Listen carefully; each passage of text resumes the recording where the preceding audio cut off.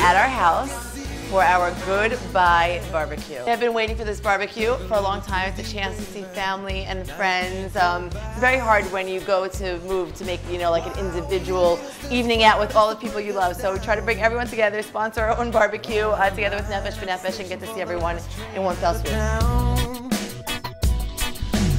We planned the party. We wanted to make it like a nice color scheme. I know that everyone else, in the real world is going to see it, so I just wanted to make sure that it looked pretty and nice. So I got a great party planner named Shoshana Nyman from Ambiance.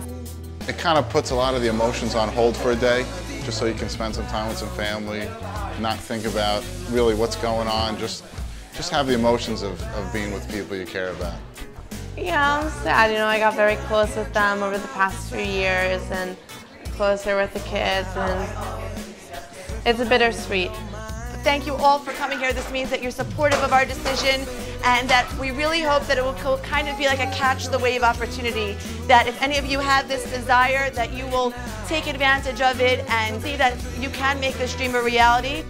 We care about everyone here, and we really would just hope that you all one day will be able to follow JB and her family and follow her footsteps, and meet us all there on the other side in Israel.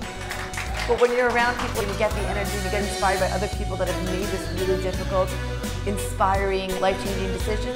She's on her way out. She's getting on that plane in a week.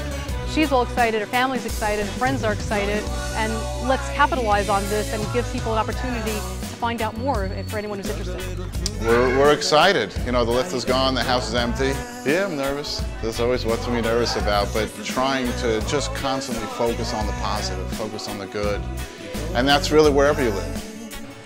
Neil and Jamie moving with their 5 children is going to be emotionally challenging, and the only comfort that I have in it is that it's always been in their hearts. It's what they want to do. So I'm happy for them. We're sad to see them go, but this is an amazing thing for them and for Israel. Israel's lucky to have them. And now we're following her to Israel. We've always had something on the horizon. First it was the announcement, then it was the lift, then it was the barbecue. Now all we have left to do is move. It's over.